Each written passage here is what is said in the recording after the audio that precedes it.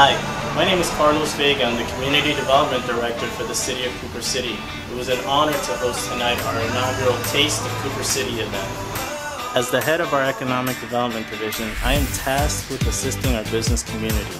The goal of events like Taste of Cooper City is to provide exposure and to showcase the goods and services available to our community. I am thankful to all of our participants who made this happen, as well as the community that supported tonight's event.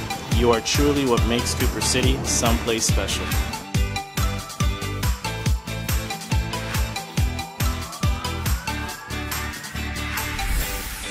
When I walked in and saw the event, I was amazed. You could tell the planning that took place prior to this event was amazing. Everybody said the same thing tonight. Great event, gotta have it again.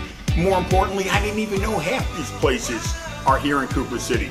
So I think we really did the best for the people and for the vendors. The food was delicious, the vendors loved it, they can't believe how much exposure they received, and the residents were just amazed at the breadth of businesses, of restaurants and food service. A lot of our local businesses, our local eateries, they are second to none. And I'm so grateful that they chose to be here in Cooper City. They do an amazing job.